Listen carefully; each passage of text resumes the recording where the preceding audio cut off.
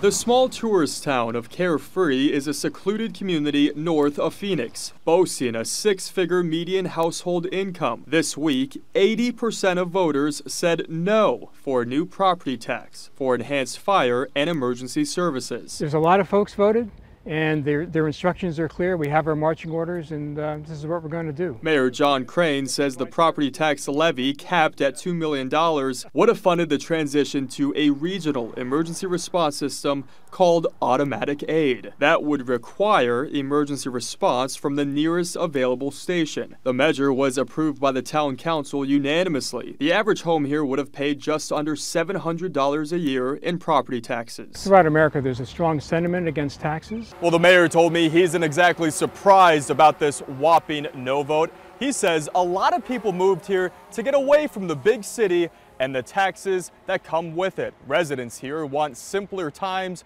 and to pay little to no taxes. Clearly, they're comfortable with the service that's in place today.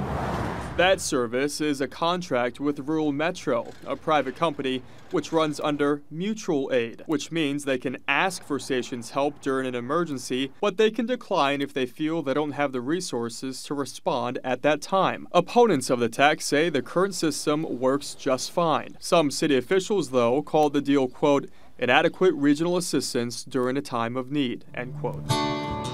An agreement that's been financed largely through sales tax, thanks to tourists spending their dollars in Carefree. They've been great partners for us. They've served the community since I've lived here. In Carefree, I'm David Caltabiano for Arizona's Family.